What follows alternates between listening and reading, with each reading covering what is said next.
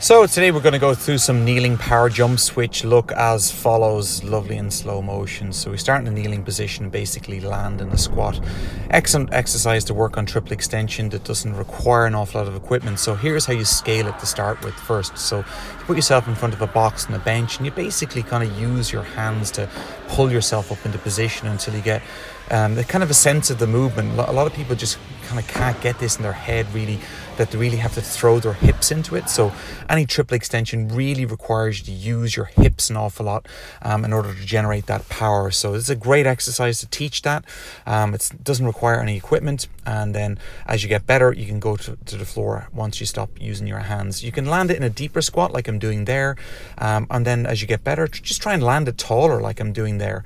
As you get better again, you could put a plate on the ground and then land on the plate. Again, this is all unnecessary. You could just start on the ground first and then, you know, work into a higher landing position, which is absolutely fine. So about 2 or 3 reps on any of the plyo type movements. Keep the reps low.